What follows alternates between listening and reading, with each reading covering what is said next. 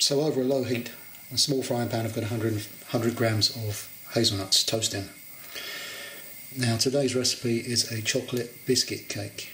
Now that is a no bake cake. In fact, we're going to use the fridge to actually set it all.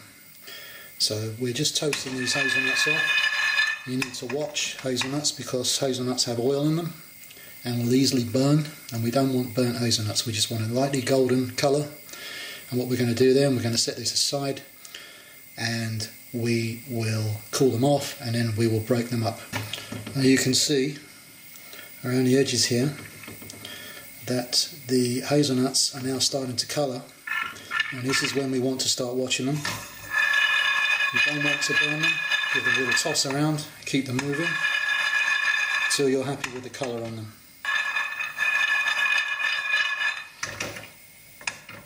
There we go. It's starting to colour up nicely here. So I'm going to turn the heat off now, let them finish in the pan.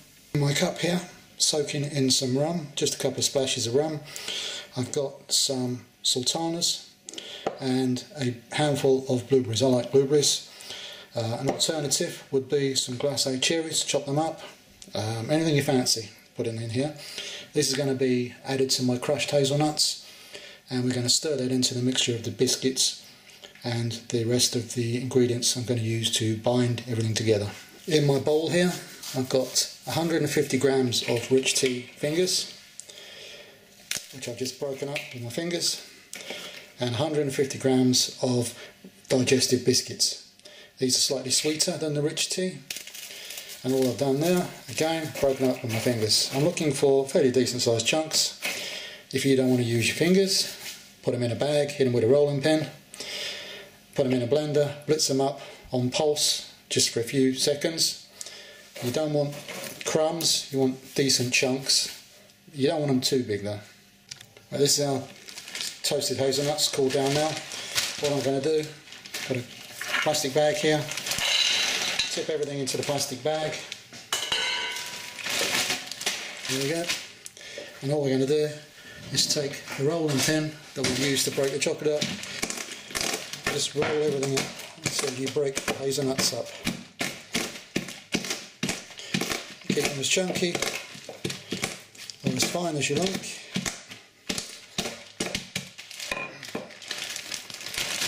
There we go.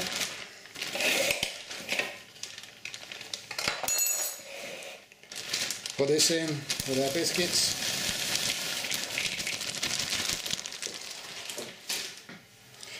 Take our raisins and our blueberries we had, drain them off, don't want any booze in there. They're all nicely plumped up now, so put them in there. Put that in mix with your hands gently. And what I've got here is about an 8-inch diameter spring form tin. Spring form allows you to get it out, leaving the cake on the bottom, expanding the outside and taking the tin off. And what I've got, I've cut some paper, and I'm going to line the outside of the tin like that. There's another one for this side, and once that's in there, I'm going to butter everything, and then we're going to press our cake, chocolate biscuit cake mixture into this. So I'm going to add 2 tablespoons of cocoa powder into 150 grams of butter into a small saucepan. 1, 2 of cocoa powder. 2 tablespoons of milk, full fat milk. 1, 2. I've got 50 grams of caster sugar, golden caster sugar, and as a tip here, I'm using golden syrup here as well. I like the mixture of the two. Golden syrup is a little bit healthier than the sugar, and what I'm going to do, I'm going to add the same equivalent of the golden syrup, but to make sure it spreads better, I've actually heated up the bottle of the golden syrup in some warm water. It allows it to spread better. So 50 grams of caster sugar, 50 grams of golden syrup is what I'm using. Now all of that is going to go into my butter mix. So that's my butter, my cocoa powder, and my milk. I just use a spoon to put the last of the syrup. We're going to get a bar of chocolate. We're going to break that up into pieces. We need 200 grams of chocolate. Use whatever chocolate you fancy. Take your chocolate bar, just hit it with a rolling pin so it breaks up into small chunks, and add that to your butter mix that we're going to heat over a stove, a low heat, and we're going to stir continuously, because chocolate, when it heats up, it's a tendency to burn, and we don't want that, so we've got to keep it low, and we're going to keep it stirring all the time. I don't want the chocolate to burn. Every once in a while I'm taking it off the heat. The residual heat in the pan will melt the chocolate and the butter. Chocolate, when it burns, goes very grainy. You do not want that here.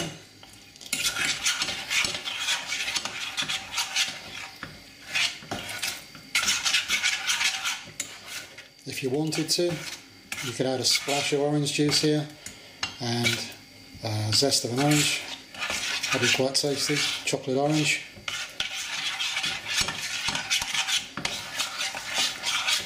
This is smoothing out nicely, this is creaming up, excellent. All the butter and all the chocolate now melted together. Now what we're going to do, we're going to add in half a teaspoon of vanilla extract. So shake your bottle. That's the one I'm using, vanilla extract from the seeds. Don't use the essence is crap. So put a little bit in.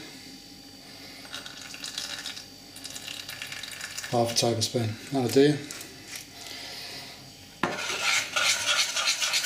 Take your chocolate mixture, pour the whole lot into your bowl. And now all we do with our mixture is combine it all together, give it a stir around, make sure it's all coated.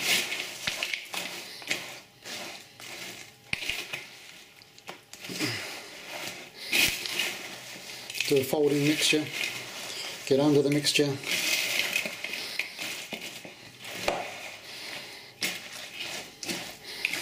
Make sure it's all combined. It may not look like you've done enough mixture for the chocolate, but that's because you need to stir it all well. If you keep stirring it, combining everything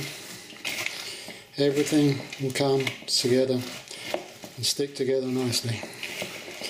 If you don't stir it well, your cake won't stick together very well in your pan when you press it all together. So you keep stirring it, and as the chocolate cools, it starts to stick together, and that's when you know that it's time to put this into your pre-lined cake tin. Now all we do is pour in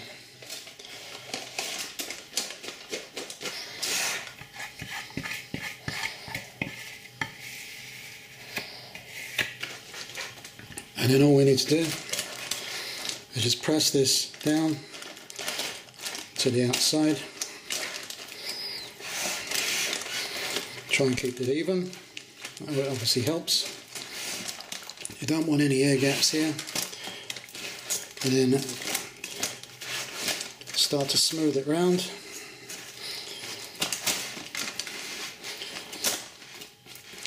There we go.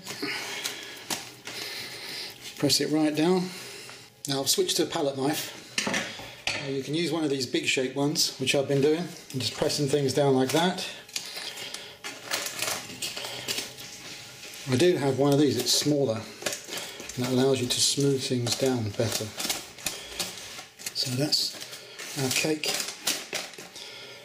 and what we're going to do now, we're happy it's all sort of pressed down hard.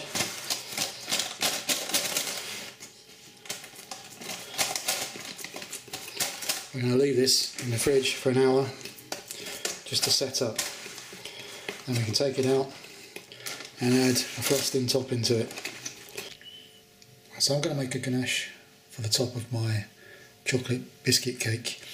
I'm going to use half of this carton of double cream. This is 300 ml, so I'm going to use 150 millilitres. I'm going to break in my milk chocolate, and I'm going to break up my white chocolate. I'm going to have a rippled effect hopefully on the top of this when we get started. I'm going to use 150 millilitres of the cream. I'm going to heat that in a saucepan until it comes up to temperature. I'm going to give it a stir, and we're going to add in our chocolate, but we're not going to leave the saucepan on the heat. We're going to take that off and pour that into a bowl, break in the chocolate into the bowl, and then we'll stir it in so the chocolate doesn't burn and go gritty. So this is our cream. It's warmed up now. We're just going to let it cool down slightly, and then we'll add our chocolate in.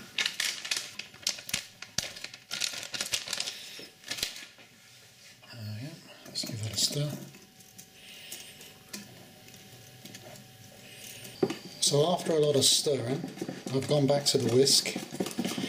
Now this is actually thickening up quite nicely now. The chocolate is all melted.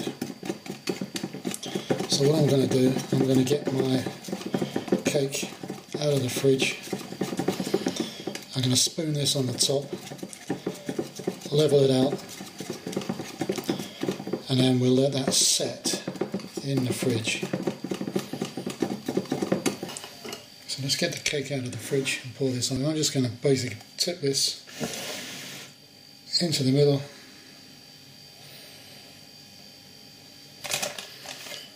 And then spread it out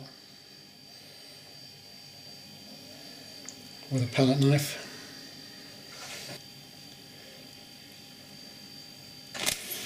Take the spatula,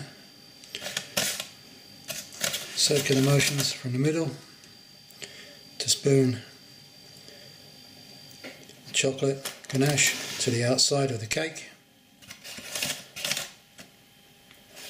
just so there's an even coating all over. Just keep turning the cake around as you go, using a swirling motion.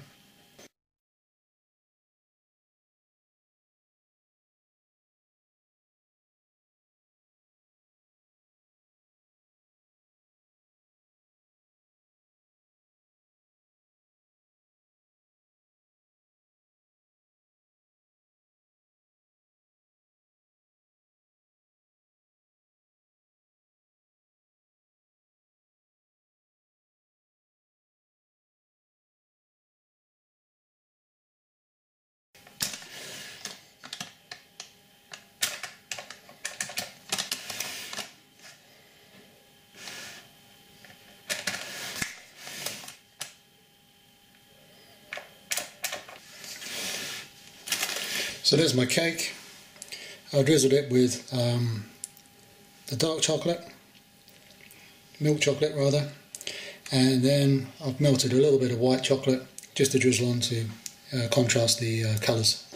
So all I'm going to do now is put this straight into the fridge and let it set.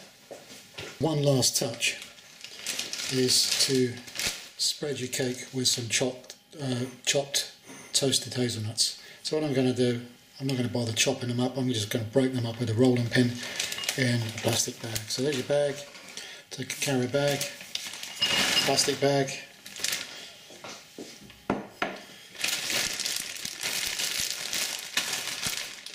position your nuts on the board, take a rolling pin and just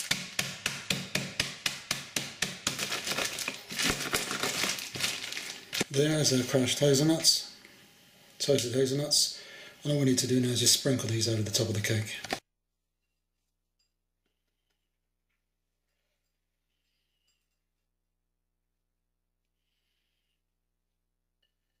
So there is our beautiful chocolate biscuit cake. Just served it with some berries. This is going to be a lovely, easy dish to make. Very quick and simple. All it takes is the preparation time and time to set these things in the fridge, and then you're ready to eat these things. So let's give it a little try.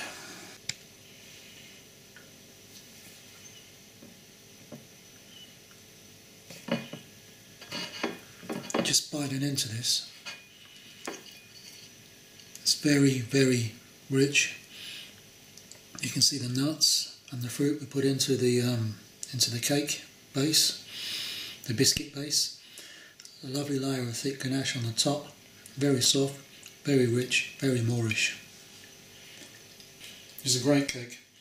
Very easy to make with your children if you want to get the kids into the kitchen, which is always a good thing. Go on to make this, please. This is lovely. I hope you enjoyed the recipe and you go on to make it.